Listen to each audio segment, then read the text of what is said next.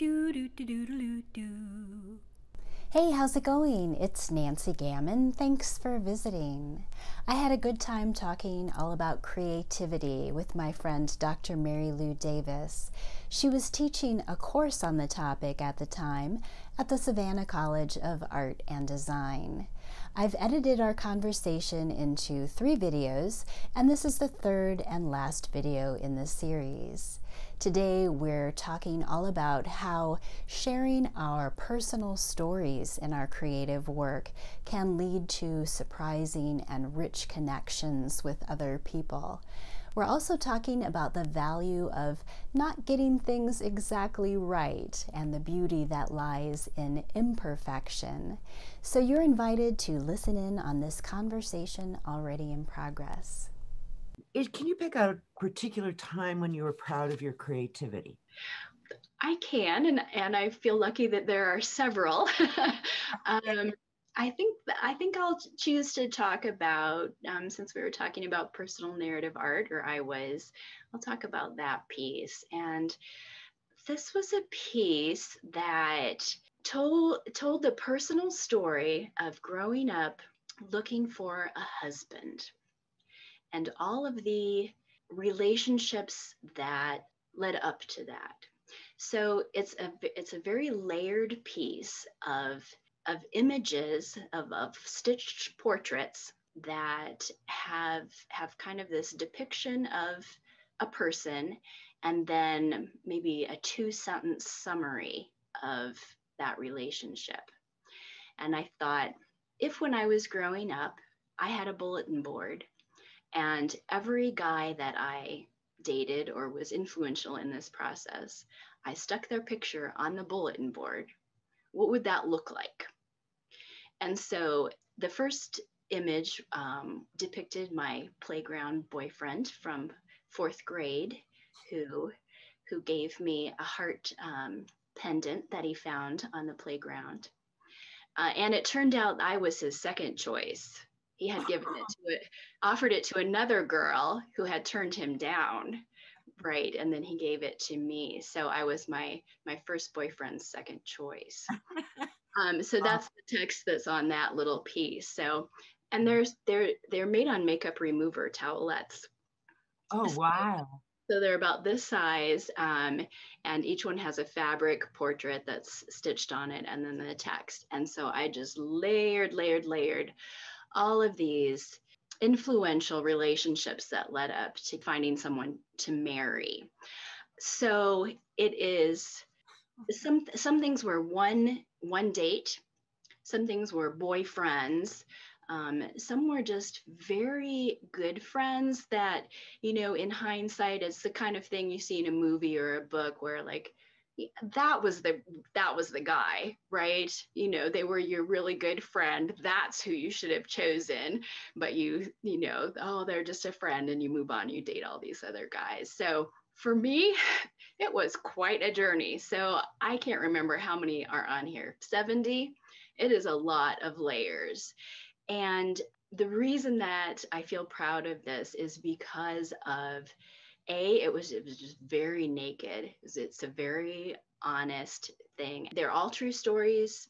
Not all of them are very pleasant. And so what I didn't know when I made this piece was how it was going to connect with people.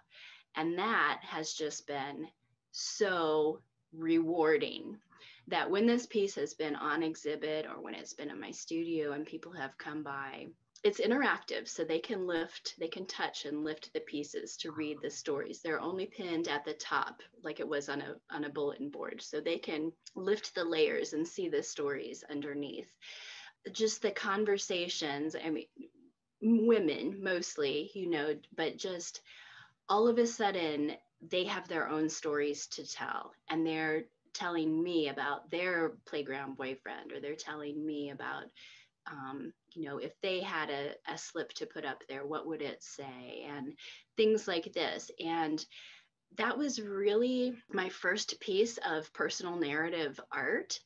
And after that, I was hooked because of the way it connects with people. And so Usually you meet somebody and it's, hi, what's your name? Where do you work? What part of town do you live in? And it takes so long to get to the good stuff.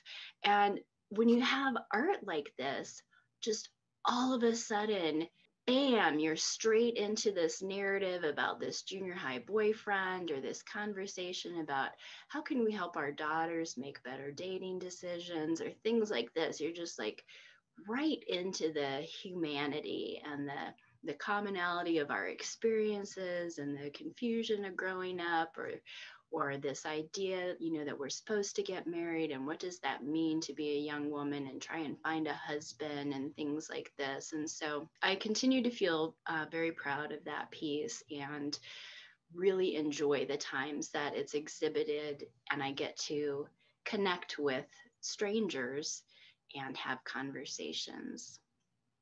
Wow. Wow, you are telling me things about art that make me really excited to do more.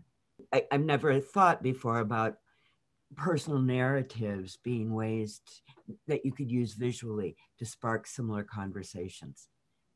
It ties your work to much higher transcendent goal Mm.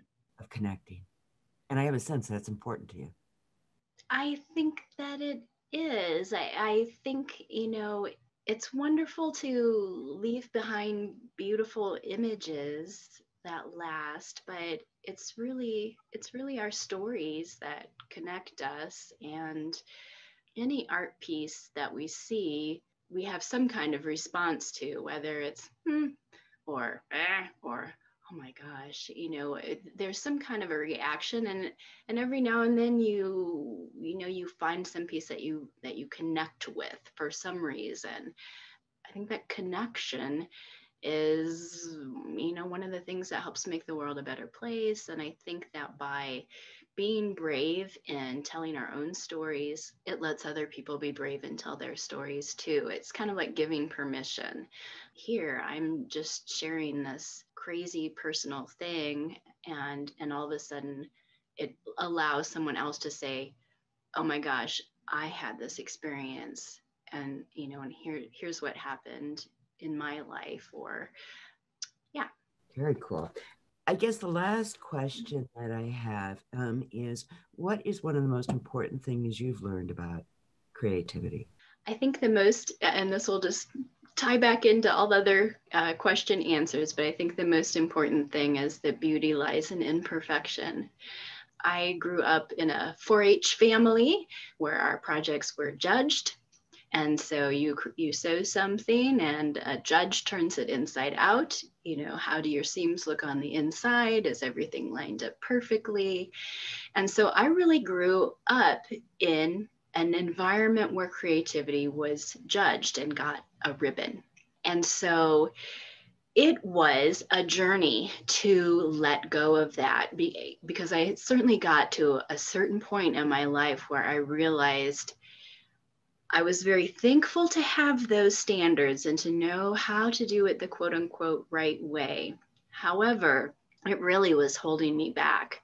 This idea that things needed to be done perfectly and that they needed to be constructed in this certain traditional way that followed these rules. And I sat down at the sewing machine and just moved the fabric back and forth as a way of breaking myself from, it has to be straight and it has to, you always want your seams even. And I did that again and again and again, just deliberately moving the fabric back and forth.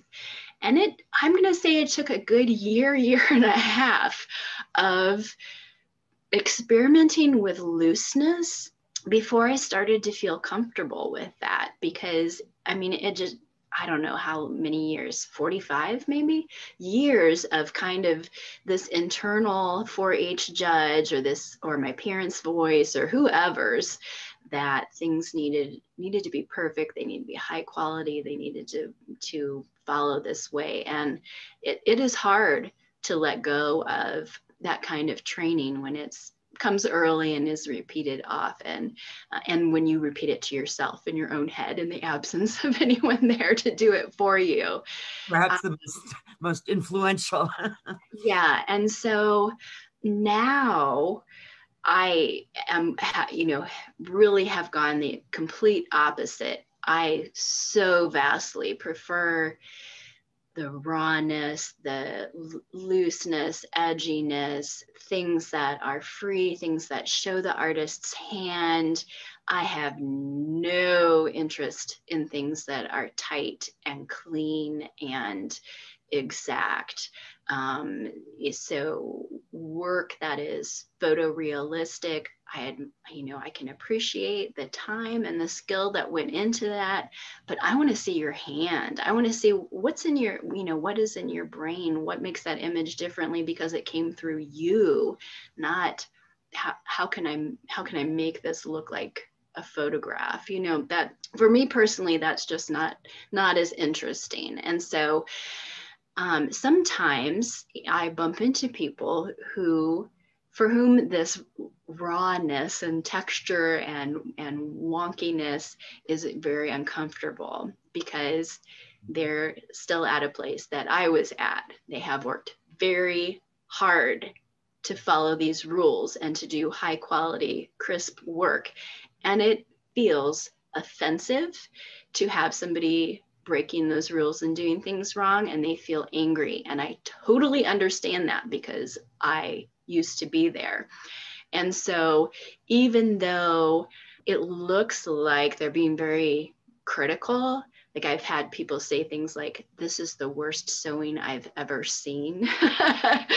I can say, I totally get where you're coming from because I used to feel exactly the same way. And here's what happened to me. Here was my journey. Here's how I changed, and here's where I'm at now. And maybe that shakes something loose in their brain and maybe it doesn't. And it's certainly fine for us all to have our own ways of creating things. And if it makes them happy to make really tight, concise work, then, for heaven's sakes, that's exactly what it is that they need to be doing.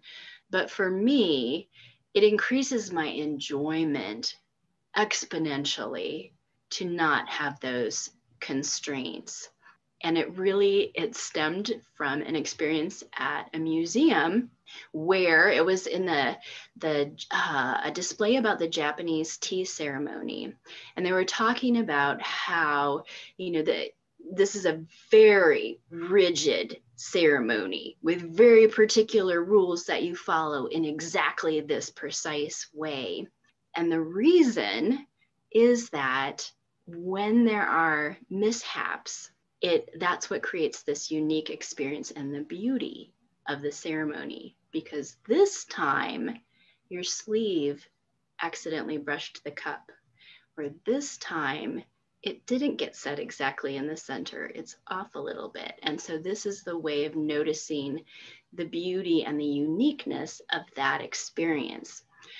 And I didn't know that before. And that is where this beauty lies in imperfection really resonated with me. And I just went back to my studio and I painted it in huge letters on the wall, so that I really would remember that and get myself off into that direction. My dad was a photographer and a painter, and we grew up on a farm. And so he had taken a picture of my brother sitting and working on a project. It was a time of poverty. So his hat, his straw hat had a hole in it. The barn in the background's kind of fallen down, needs to be painted. Years later, when my dad painted a picture of the photograph he had taken, he corrected all of those things. The hat no longer has a hole. The barn is straight. It's well painted. Nothing needs repair. Not an interesting painting at all, because all of this wonderful character and imperfection is gone from it. It's just bland.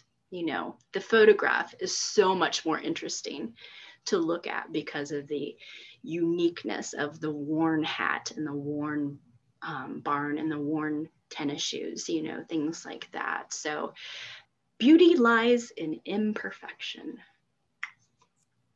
This has been a great interview. I'm a little blown, well, I'm very blown away because you have some very different thoughts, and yet it resonates with some of what I know about people who are creative in that process. And so I'm anxious to go back and look at what you've said more carefully. Thanks for joining in today. I'd love to hear your ideas about these topics. Do you have a creative work that you feel especially proud of? Are there times you've shared your personal story in your work and it has resulted in a rewarding connection with someone else? What's your biggest lesson in creativity? What have you learned? Are there times that things haven't gone exactly right and the results maybe are more beautiful than if they had? I've really enjoyed reading your thoughts about creativity, so I look forward to hearing from you in the comments. I'll see you there.